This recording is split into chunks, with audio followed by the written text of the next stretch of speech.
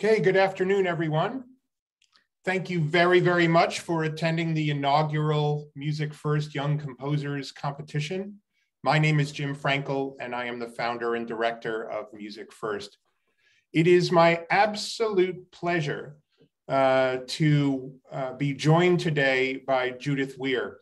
A thrill of a career, to be honest, to have a composer of such esteem with us. So first off, I'd like to thank Judith for agreeing to listen to all the student work and then come today for this masterclass.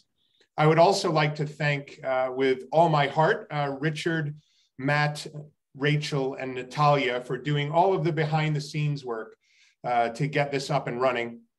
And most importantly, a huge thank you to all of the students who submitted their works, who composed and put their work out there for judging, as well as their fantastic teachers. So we thank all of you teachers and students and parents, if you're watching as well, for being a part of this inaugural event. We're very excited. Before I turn things over to Richard Payne, who will be the MC for today's masterclass, I'd just like to read a little bit about Judith so that you get some context about her career, if you don't already know about it. Judith Weir was born into a Scottish family, but grew up in the outer London boroughs of Brent and Harrow. She learned to play the oboe while at school and performed in the National Youth Orchestra, I guess, of Great Britain. She also started to arrange and create music during her teens and received advice and encouragement from the great composer John Tavener, who lived nearby. Judith later studied music at Cambridge University. Following her studies there, she first worked as a community composer with Southern Arts Association, mainly in the schools, and with amateur musicians in rural Southern England. Following this, she taught music in Glasgow, Scotland for several years. Judith's work spans many genres, from folk music to opera.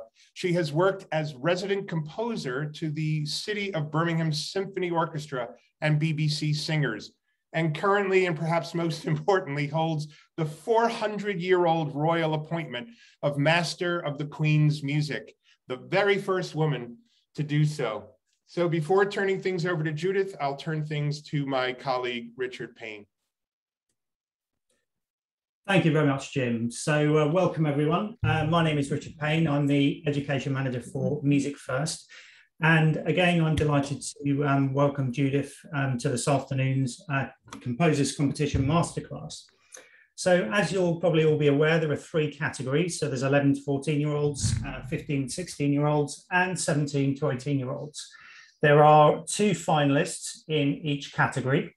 And the way things are going to work is we're going to go through each of the pieces. I will play a short excerpt from each one.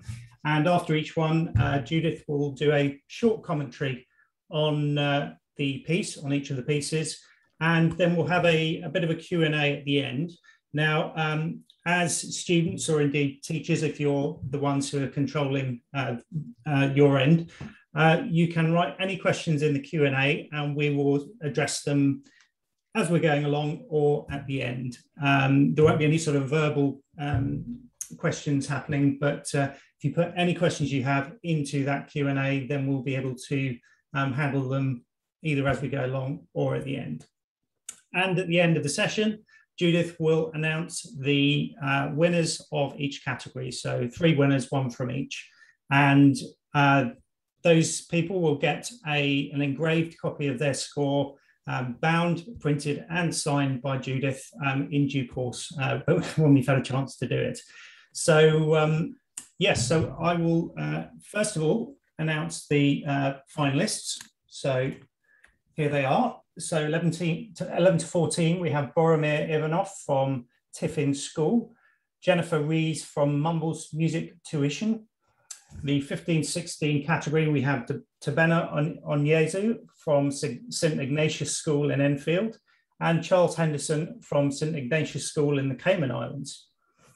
In the 17 to 18-year-old category, we have Adam Howell from Sutton Grammar School and Laser Corrigan from Wellington College, Belfast. I hope I've pronounced all of those correctly. So what I'm going to do now is we're going to go to Boromir's score. So if you just bear with me while I share my screen.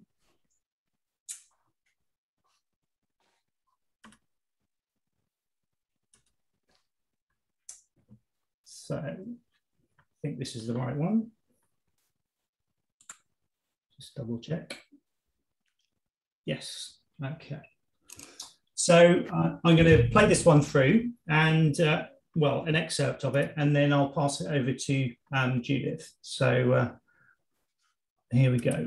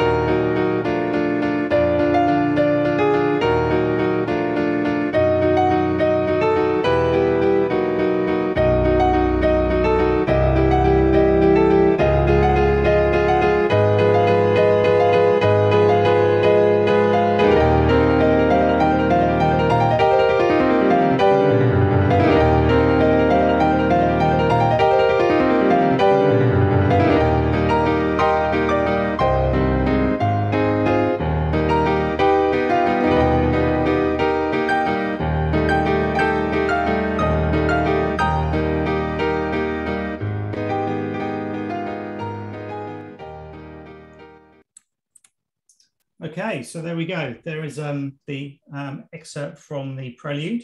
So I'm now going to hand over to Judith to talk a little bit about it. Thank you, everybody. And thank you very much, Boromir, for this very rousing start. I was delighted to see, I absolutely thought the first thing I must do is try and play this piece. And although it's a very grand, big piece, I think that it's extremely well written for the piano. So I want to give you my first bit of thanks, which is that you've written a piece which in a way is easier to play than it sounds. And that's really what we need to have rather than the opposite way round. But I think it's very well conceived for the instrument. And if you all look at this extract, we're looking at the moment, page 1, really there are 3 things happening. There's a tune at the top, not much of a tune to start with, but wait, it'll grow. And at the bottom, we've got these very foundational chords, which keeps the whole thing really anchored. And in the middle, some harmony. And in fact, it's cleverly written, because if you just get those outer notes out of the way, then your hands can reach to the chords as well. So I think this has been written by someone who probably plays the piano, but certainly understands how it works.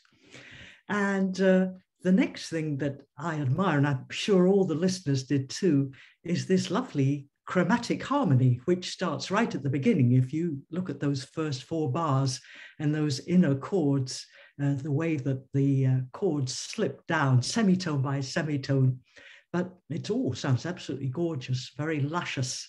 So to do that and not get in a terrible mess, you really have to understand where those chords relate to each other. And the composer here has certainly done that. Now, the other thing that I really like about the piece is that it has great contrasts of texture. And by what I mean texture is the different thicknesses and thinnesses of the sound on the piano. We've all just looked at page 1. I wonder, Richard, could you take us to page 4, please? Which I don't think we got to. Thank you. Now, have a look at that. The top system there, the top 2 staves, that's a big meaty bit of music still, huge chords, huge stretches. But look what happens in the second system, the second lot of staves. It becomes simply a two-part composition. You could call it a two-part invention, if you know those Bach pieces. And so the composition here switches from something incredibly thick, strong, busting out with notes, to this much more delicate texture. And that, I think, makes it a very interesting piece. And this continues really towards the end with this very busy left hand, but it becomes a much more delicate piece suddenly. And I think, as we would all say, that kind of contrast is very helpful in music, not just to stay stuck in one place, but to move into something quite different. I wonder if we can now see page 2, Richard. Sorry, hope everyone doesn't get dizzy while we keep doing this.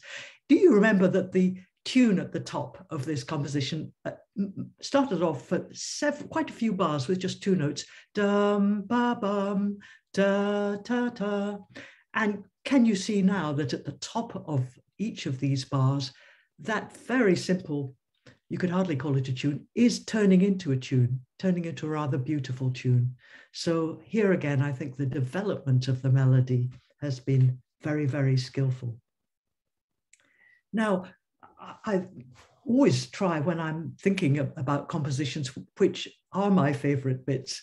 And I think probably this final piece that we looked just beforehand with this thinner texture, if I have one piece of advice, it would be probably the next time that you write a piano piece, yes, try and write with not so many chords and with more counterpoint between the 2 hands. I'm saying that because I think, delightful though I found this composition, it's very difficult once you start using these big meaty chords. They very soon begin to remind us of the great composers of the past. There's nothing wrong with that, but really I want to know what your new invention in composition is. And I think with these final bars, that is what you've done. You've done something really interesting. One thing I think I should just also talk to you about is the tonal composition. In other words, what keys are you in? And I will say that you stay pretty tightly in E flat minor. That's fair enough. You told us it was called Prelude in E flat minor, and that's where you are. But I think just occasionally to just pop out of that key, once again, as a matter of contrast, could have been interesting. Even if you just do it enharmonically, in other words, in an adjacent key that isn't so close. Could you just finally, my final request, Richard, is to see page 3 of Borisov. Get that? Yeah, here we are. So if you will remember, the composition starts the first 2 pages with the big chords, and really we're very firmly in E flat. And then this top little bar here, which is just repeated twice, which is a nice surprise. It breaks into these arpeggio patterns. That's a place where I might maybe have gone into a sideways key. You're in E flat minor. I guess a place you could go just for a moment would be B major, because that's pretty much the same chord as you've written, but just with one alteration. And you could write it out as C flat, E flat, G flat, if you like. So just little turns like that, I think, might touch up this piece up even more. But I think on the whole, it's been a pleasure to see, and for me, even to try and play a composition which is so well written for the piano. So thank you very much, Boromir.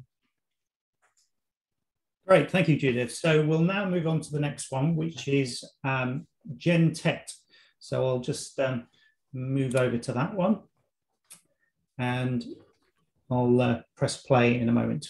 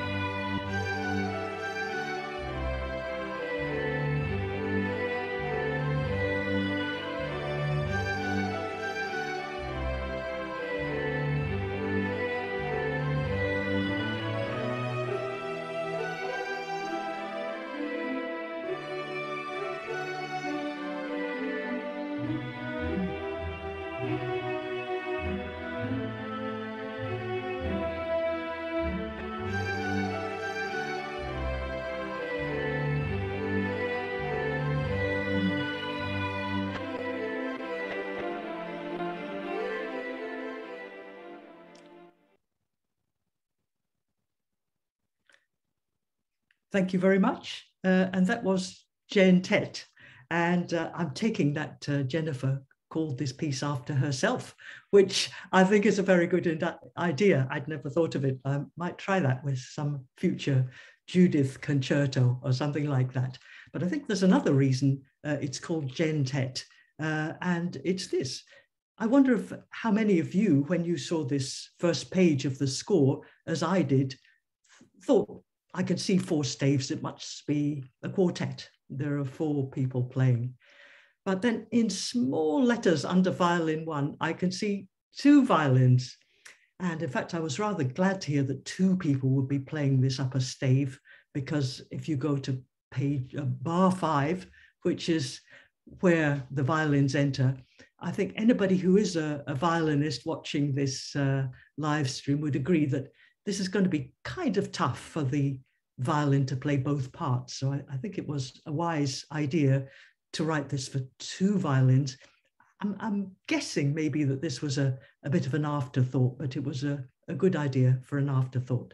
So in other words, it isn't a quartet, it's probably a quintet, and gentet is a good way to sum it up. And I think also we can see, just looking at that first page, why Jennifer has used 3 lower instruments, because if you have a look at that, the viola and the first cello, they're both playing this kind of chordal accompaniment, and that carries on for a long time. And it's quite low down. If you were playing that on the piano, you would be probably using your left hand, but you do need a proper bass as well. And that's where the second cello comes in, which is what happens. So scoring wise, I think that this opening section is really very good.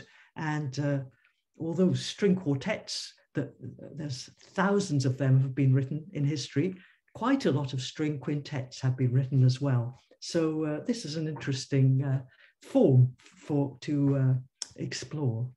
Now, let us, if we may, go forward to page, let's say 3, Richard, 3 and 4, if we could. Because here we go, and as you will gather through this afternoon, something I very much like is contrast in a piece, and that's what we have here. Those 5-part textures stop, and what we have are these 3 parts, and they're played by violin 1, viola, and cello. The first cello becomes the bass. Could we go to page 4, Richard, the next one here? Thank you. Now, this is interesting, and again, it's the sort of thing would be really helpful if we had live performers, because we could ask them, how easy or difficult is this? I think it's always quite tricky, this business of string crossing, but this definitely looks like a lot of Baroque string writing. But what's so interesting to me is that Jennifer has 2 violins, but she decided that the duo would be with the viola.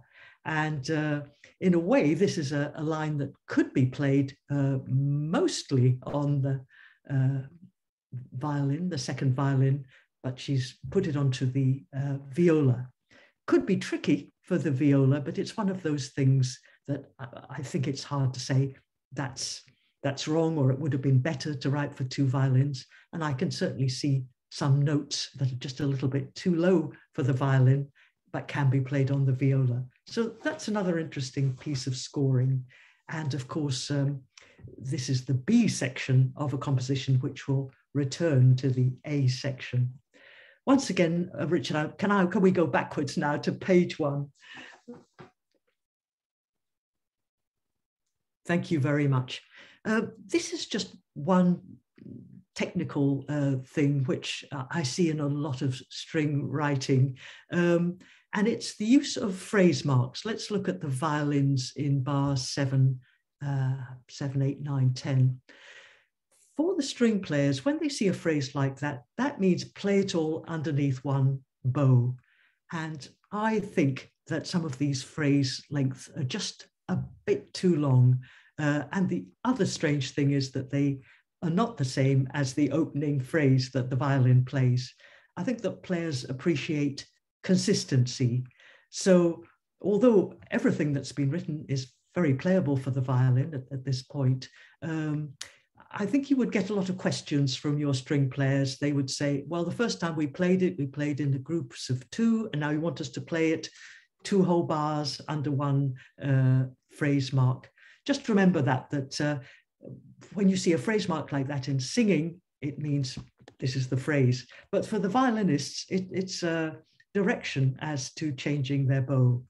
And you've got a few other things of that kind, which, they might be a little tricky, but they're interesting. What the viola is doing in bar 9 there with all these accents under a phrase mark, it is possible. And one of the very good things about this composition, you've been very clear about the things you do want, your markings, both the articulation markings and the dynamics. And that again is a great thing.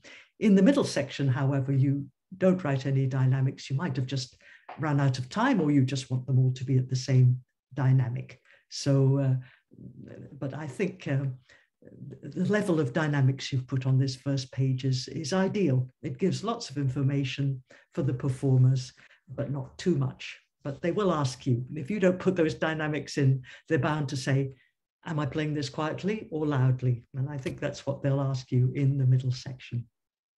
Well, I'm very pleased to see a work amongst the finalists for string ensemble, because so much of the great classic music has been written for these small string ensembles. And I would strongly say to anyone who's interested in writing, try and find out about string writing if you are not a string player yourself, because it really is something worth, I would say, having a few lessons, even from one of your friends who plays the violin. Ask them to give you one lesson in how the violin works, because it really is, it's rather mysterious unless you really know the details of it. So I'm pleased to see someone who has really tackled this rather important corner of composition.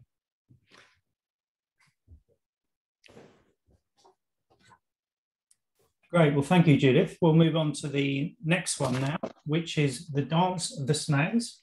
And this one is by Tebena Onezu. And I shall now just get the audio going so we can have a listen.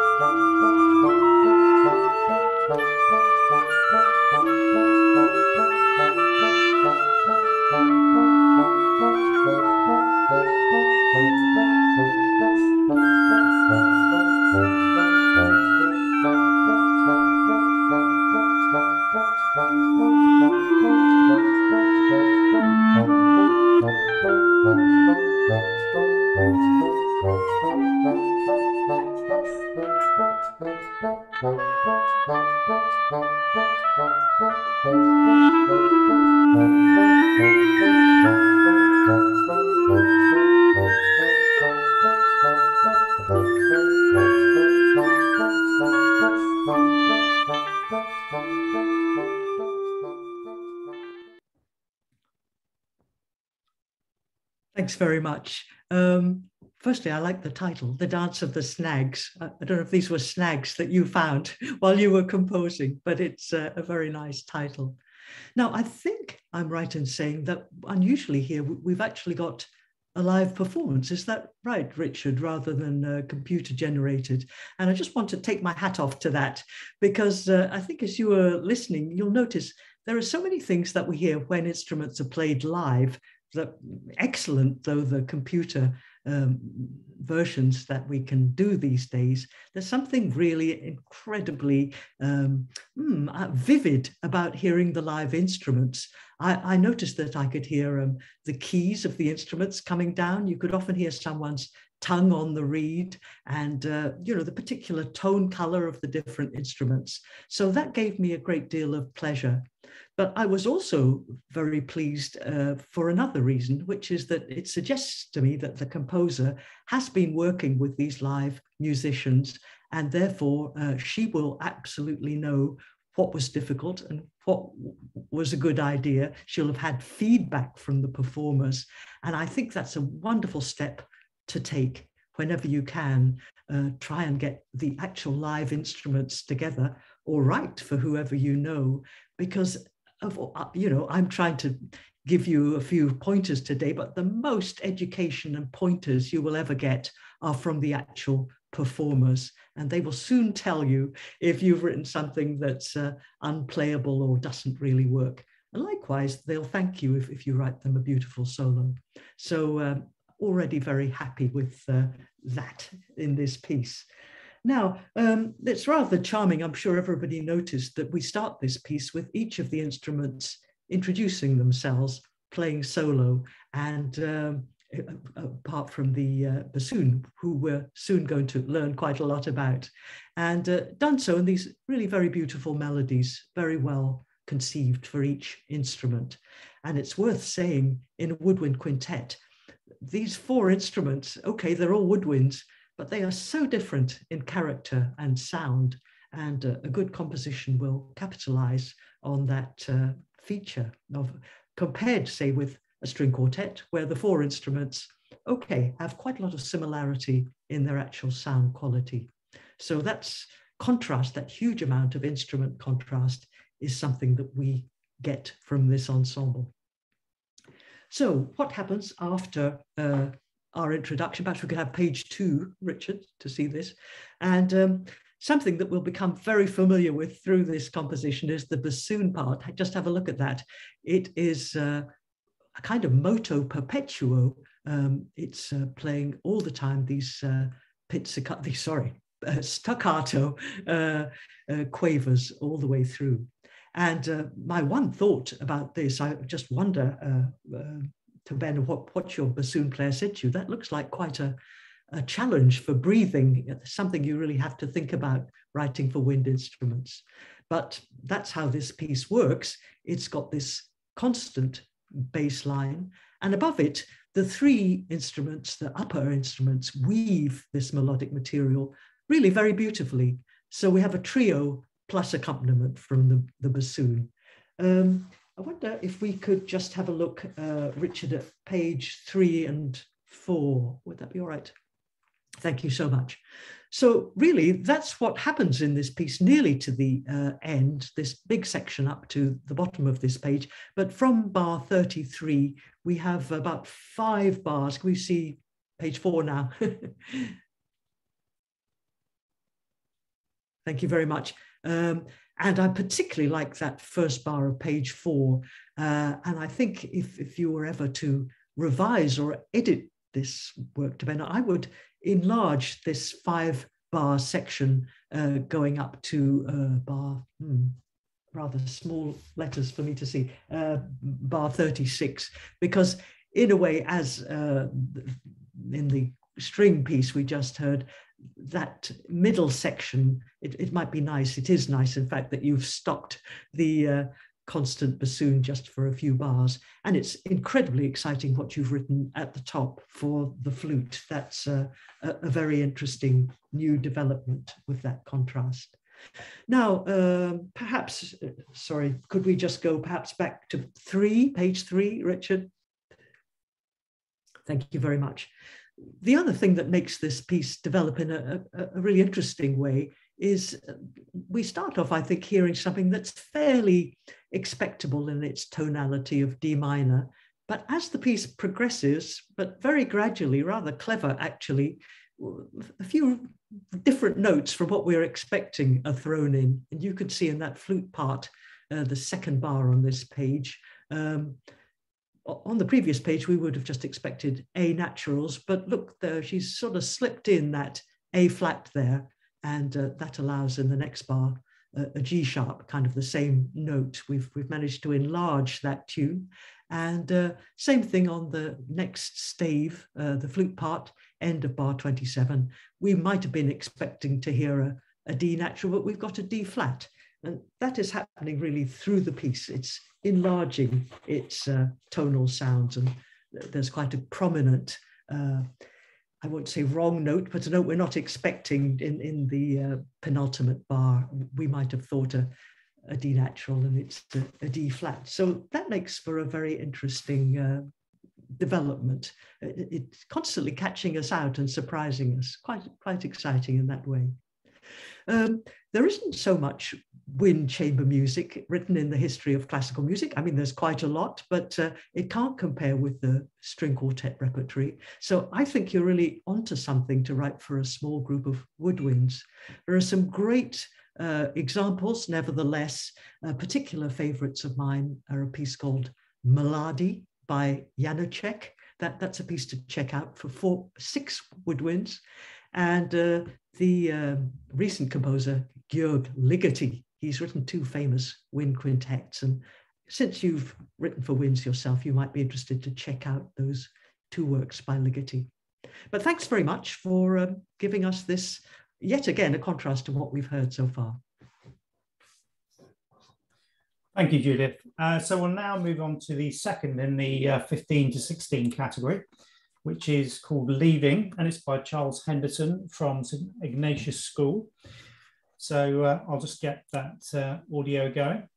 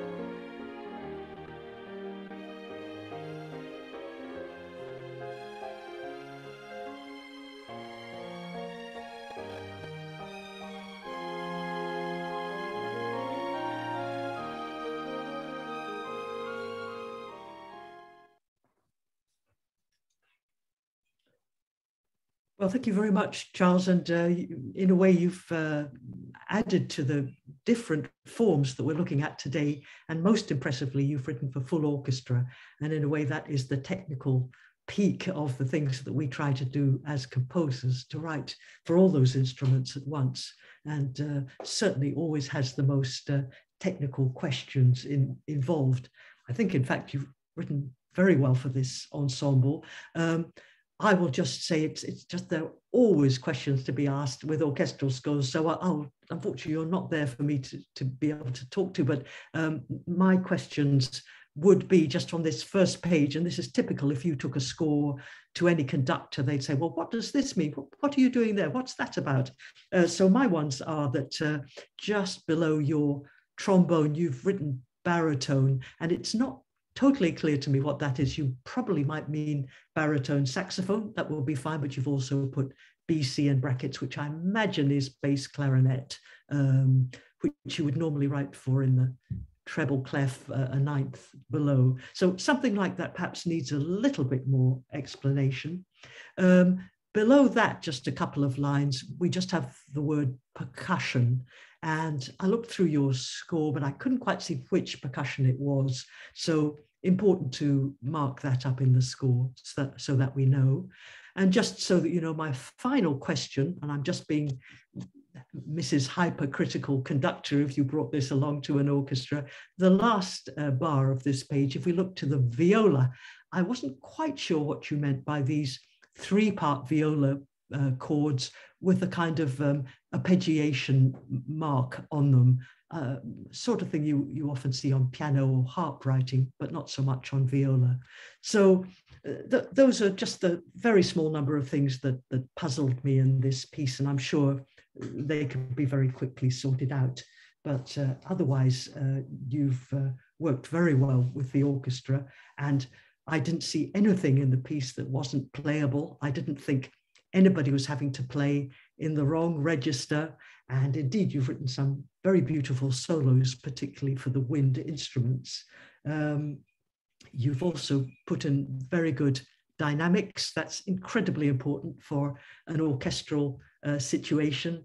Everybody in the orchestra is sitting there. They've got to know from your parts, from your orchestral parts, how loud or soft they're meant to be playing. It's hopeless. Not everyone can't ask the questions at once. So that orchestral scores above all have to be very well notated with these basic information. And I think also the articulation marks on the whole are also well put in. Once again, I just have to say my thing about violin phrase marks, string phrase marks. Just on this first page, particularly I'm looking at the double bass, the first three bars that they played are all under one bow. And I think just thinking about the bass and how short that bow is and how far it's got to travel, I personally would put no more than one bar to a bow on that. Again, that's the sort of thing that might be sorted out in a rehearsal with the string section, but ideal if you can write in the perfect bowing so that they don't have to lose valuable time in the rehearsal. So just so very quickly looking through this really quite clear and skillful structure, we have a little bit of an introduction, which we've just seen on page 1. If we could go to page 2, if that's all right, Richard. And at the top, if we can say, great. And very important to this piece is this lovely oboe melody, which returns at the end of the composition. So this is another kind of arch shape, which is then taken up. Can we see just, it's a bit hard to, this is page 3. Could we have a look at that at the top of the page if possible? Great. And you can see that the flute has now joined in this beautiful melody. And below, this very successful counter melody going upwards in the bassoon. So very good writing there. And then if we could go to page 4, Richard, thank you so much. Now we have a new melody. It's kind of in the same spirit as the previous melody, but as you can see, it's 4 beats in the bar instead of 3. Once again, played by these upper woodwind instruments, joined by the violins. And it still has this rising melody with the bassoon. So you've sort of developed your opening oboe tune into something that's a bit broader and still very, very beautiful. And the most, I suppose, exciting pages that we can look at, perhaps we could see page 5, if that's okay. Richard, thank you. And now this has become really quite energized. Everyone is playing fortissimo.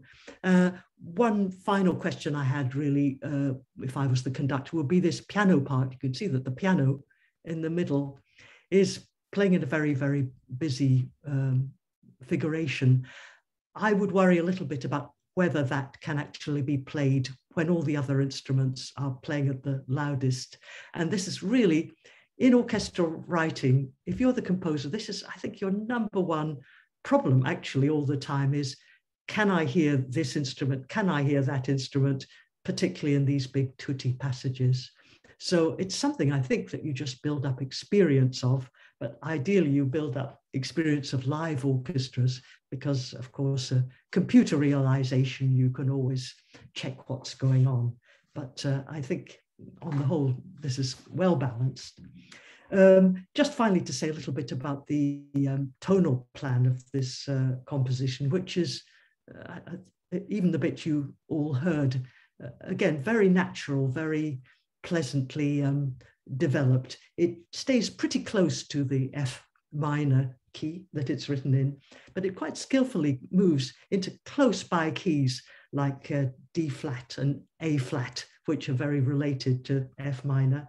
And it takes us at one point to C minor, a sort of dominant of F, and that allows us for a moment to go into the relative major of C minor, E flat major. So even something that doesn't sound as if it's roaring round the corner and changing its keys, it actually travels quite a long way in a smooth way. So I would just say this is a skilled piece of composition. The tunes are very beautiful and a very good first work on the complicated job of writing orchestral music. So well done. Thank you, Judith. So we're now going to move on to the first of the 17 to 18-year-old category, and that is Jig by, who have we got here? Adam Howe. So let's have a look at that one. Okay.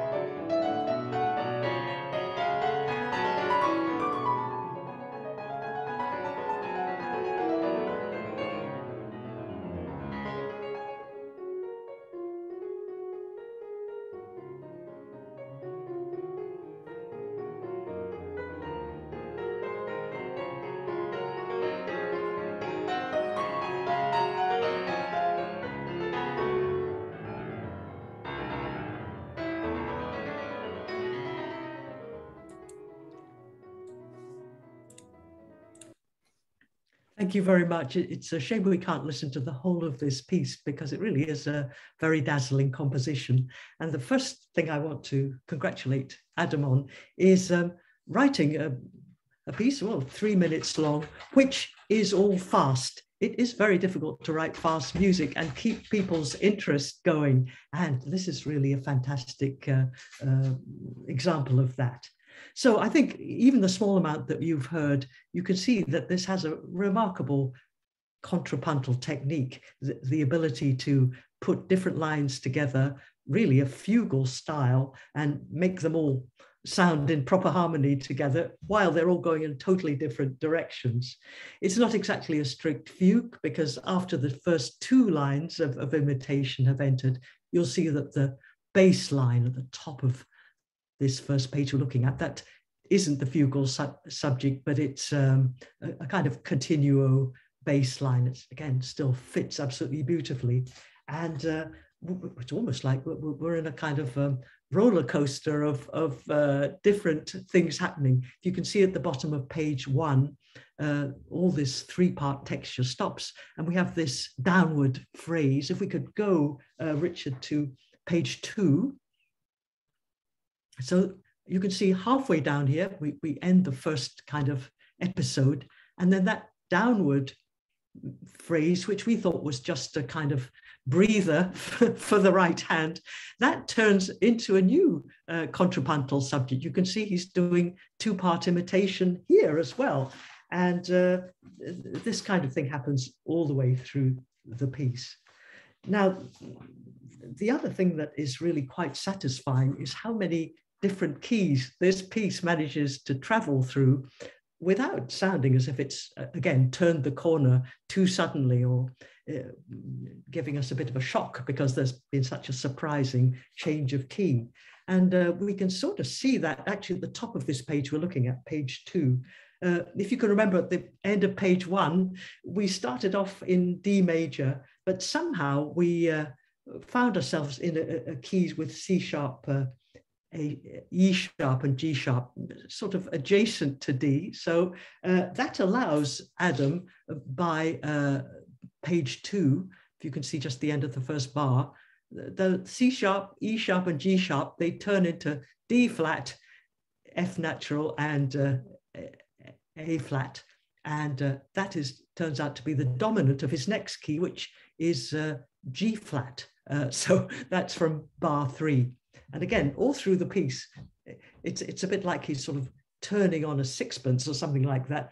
Just a very, very simple way of not exactly modulating, but transitioning into a new key. So that's one of the great pleasures of this piece. We don't know where it's going, but it's always taking us somewhere. Now, the next thing to say is that I think there's a very, I would almost call it witty use of harmony in this piece.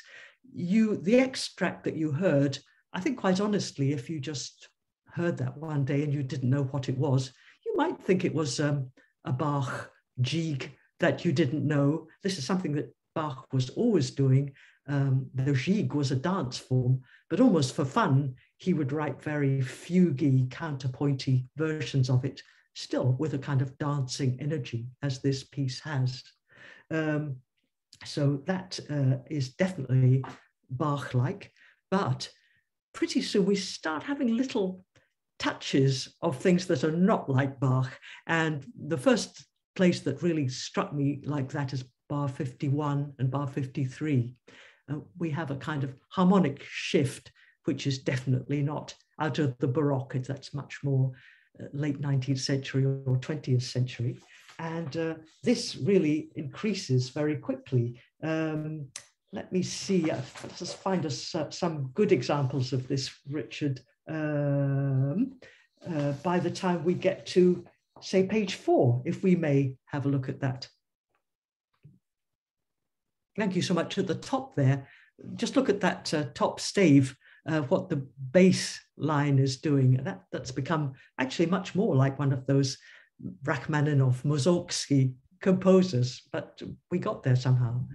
And then just immediately after that, this is the other really interesting thing about this piece, the number of different registers on the keyboard it uses.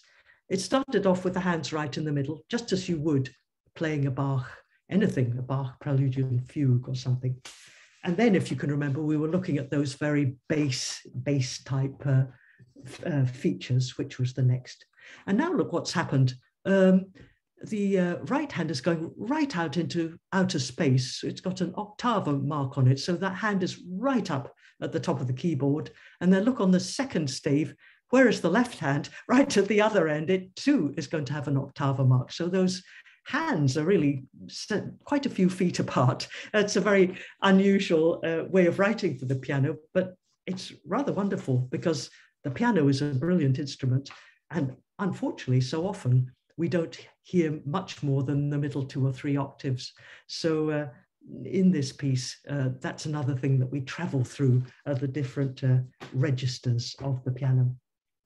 Well, I think I could go on and on telling you all the fun things that I've noticed in this piece, but it's an exercise, of course. I mean, looking back to a previous style. On the whole, people don't write fugal gigs these days, but this has been a really incredible feat of contrapuntal writing. So I can only say, well done to you. Thank you, Judith. So we're now on to the last of the 17 to 18-year-olds. And this is a piece called Rainfall by Lace Corrigan. So I'll just get this one ready and we'll have a listen.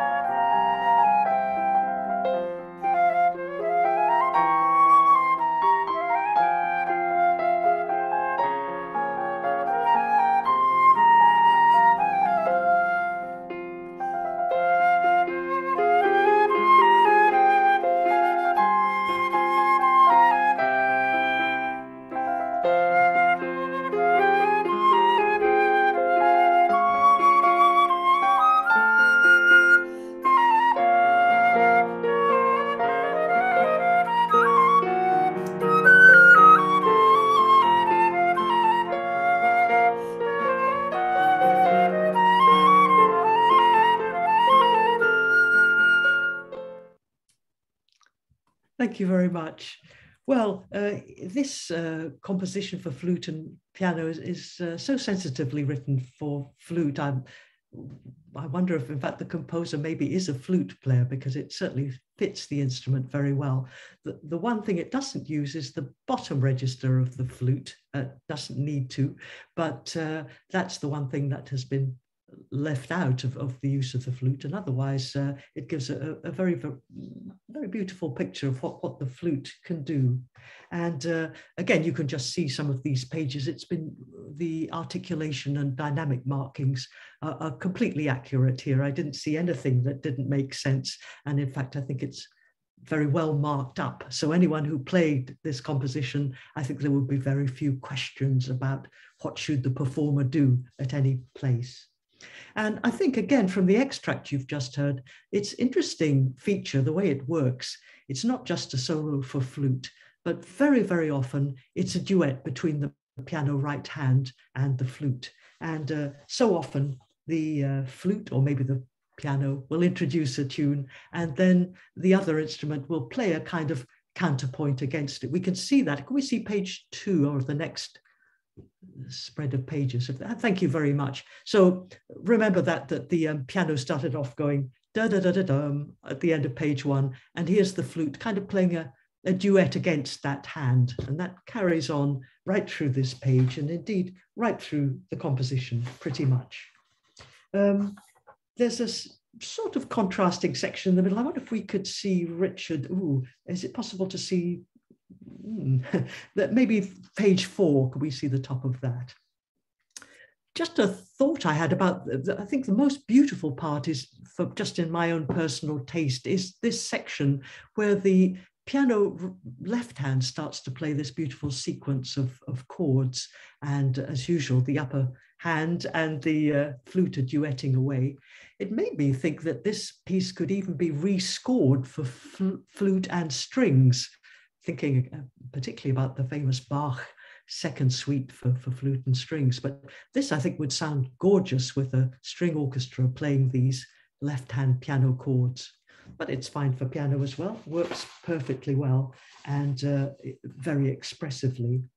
This is another composition where it stays fairly closely in its home key, but with some quite clever movements out of it. We're in F minor, but somehow via various chords we are able to swivel into, for instance, F major in the page that we're looking at, and by this page that, in fact, we're looking at, we're in a sort of B flat minor. I could see that, but fairly soon we get back towards the home key again.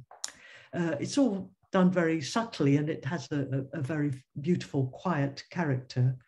I was tempted at first, because I've been saying this to more or less everybody, could the piece have a bit more contrast? And of course, it does stay very consistently within its style. But it has so many of these little changes. And what we're looking at just now, this page, is a very good example of that. This is actually quite removed from what happened at the beginning of the piece.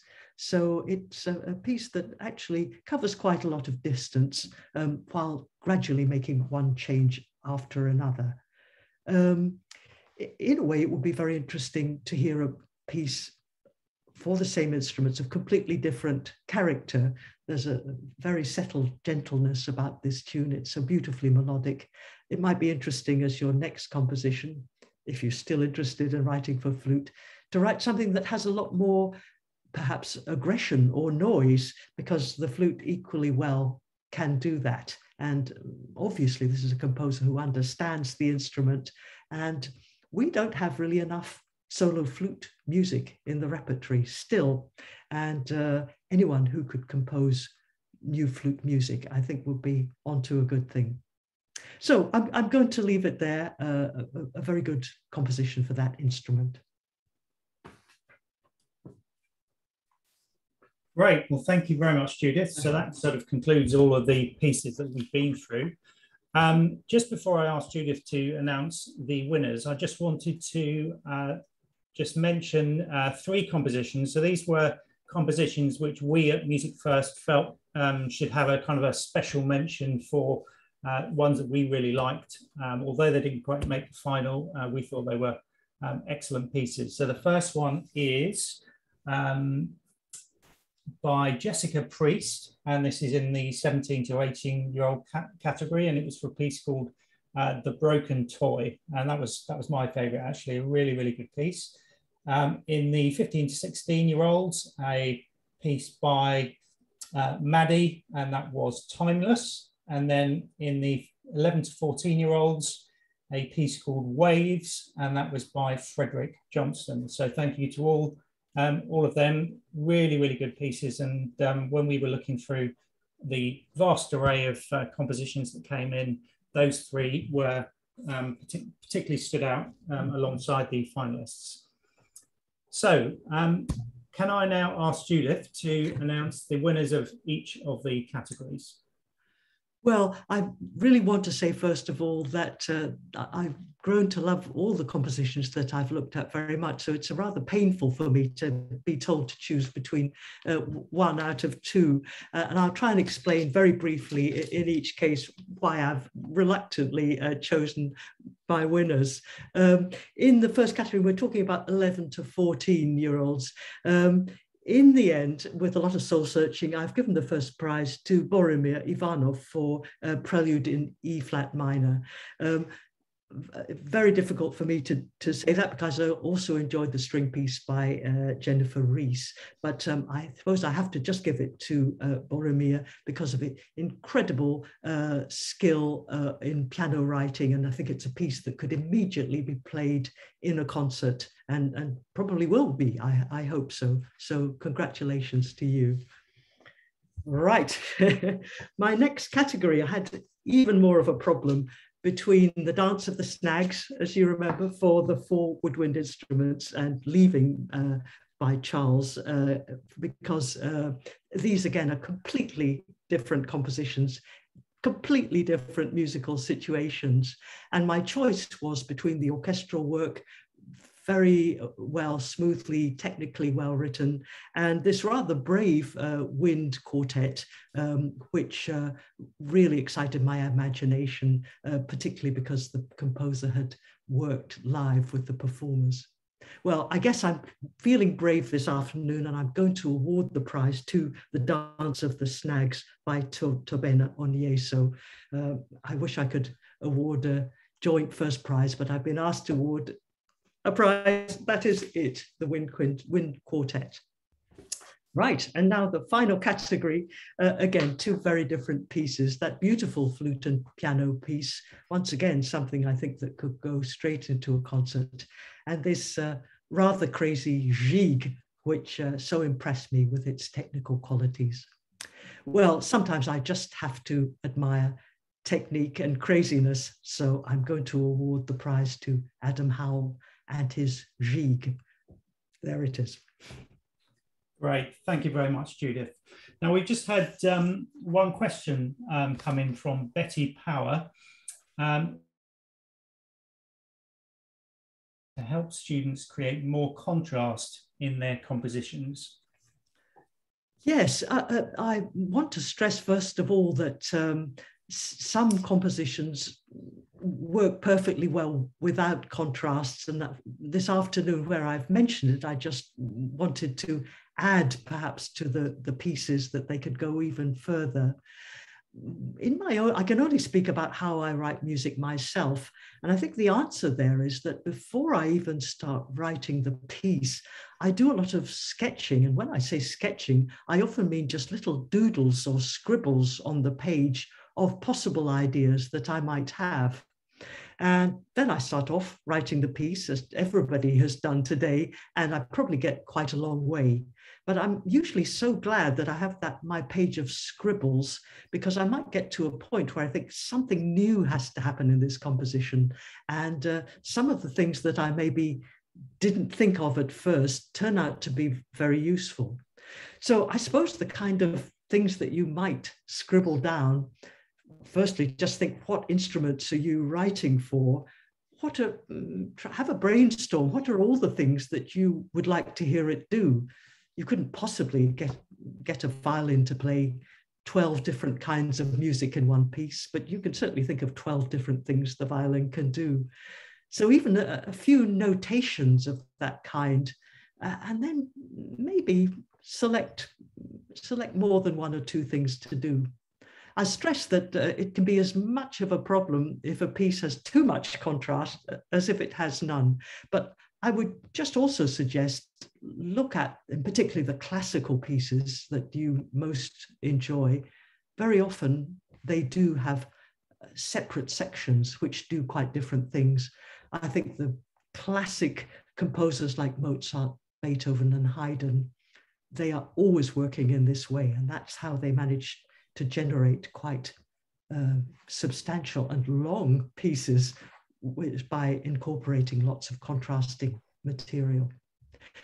I wish I could give more specific information than that, but a bit of sketching, a bit of free imagining, sketching, scribbling, doodling is my way to start. Okay, Judith, just a couple of other just quick questions here. This is, I think, has come from a student who's written, I love composing in the style of my favorite composers such as Beethoven, Bach, Schubert, etc. Should I be trying to move away from that, seeing as we're no longer living Beethoven's time, and move towards the 20th, 21st century, which composition styles I personally am not so fond of? Well, I think that's absolutely fair enough. I think it's so important to, composing is really creating the music that you want to hear.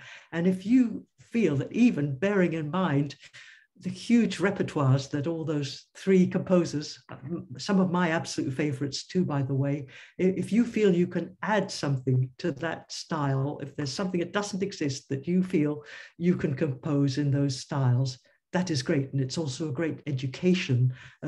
If I may just mention the winner in the most senior category, that gigue, he had learned a lot from Bach, but he'd somehow managed to do his own version of it, which ended up being not like Bach at all. So it would be my hope that you would pick a technique out of some of your favorite composers, but somehow through your explorations, end up with something that is original to yourself. But I suppose, I guess, when we're studying and when we're educating ourselves, it's good to be as wide as you can. So occasionally, maybe to branch out, is there a composer a little bit close to those favorite composers, but a little later? I'm thinking of somebody like Ravel, who often himself wrote in the style of Bach. Have a look at a composer like him and see if you could in some way emulate him. But I go back to my thought that really composing should be something that you want to do, that you like the results. It's not going to turn out very well if you write in a style you hate. So I think Bach, Beethoven and Schubert are very good models for the moment. Okay, so just one final question. Do you have any tips for building up a well-rounded portfolio of works? Well, this is in a way a question possibly directed towards exam submissions, and I'm very rusty now about the various syllabuses and what they would like to see. So I'm going to answer the question perhaps a bit more purely about what any composer should have as a portfolio. And I almost think we should look at what we've seen today. I think we've seen a piece for strings, a piece for woodwinds. We saw an orchestral piece. We saw a couple of keyboard pieces which were just as completely different as they could be. I think we saw also a flute and piano sonata. So I would definitely say a portfolio that shows you can write for really most of the instruments. And let's not leave out vocal music as well, because that has all sorts of versions. We didn't see any today, but there are solo songs, there are oratorios and masses, and there are ensemble songs like madrigals and part songs and so on. So ideally, I would want to see some vocal music, some instrumental music, and I'd also like to see some contrast between using large groups of singers or instruments and down to solo work. All these are different challenges. But I don't want to give you all the wrong information about exams, which you may be taking answered in its most simple form. That is my answer. And if you had one word of advice for passionate young musicians, what would it be? I think it's got to be listen to music and play it if you can. That's how you will learn the actual live engagement with actual sounds. That's the fun part, I think. Do as much of that as you can. Great. Okay, well, thank you all very much for coming, and thank you very much to Judith. I think, Jim, you might want to say something right at the end. Yes, again, thank you to all the teachers and to all the students for doing the hard work, which is getting students inspired to compose, and you students putting this music down on paper. I will say that every entry that we received, everyone on the staff was completely impressed with the level. It was a very difficult decision to narrow it down to a few finalists for Judith to listen to and comment on.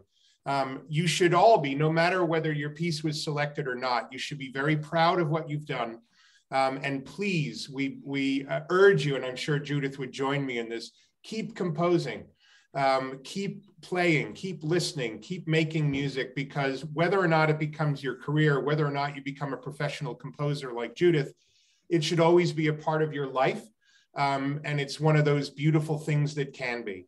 So again, thank you to the teachers and students, and most importantly, thank you, Judith, for your incredibly inspiring and really well thought out advice and critiques to the students today. I think every teacher and student knows that you spent a lot of time on these compositions, and we thank you for your expertise and joining us. Thank you. Thank you. Great. All right, with that, everyone, go ahead, Richard. I was just going to say that I'm just going to leave everyone by playing my favorite piece, which was the jig. So if you want to stick around to hear that, then do.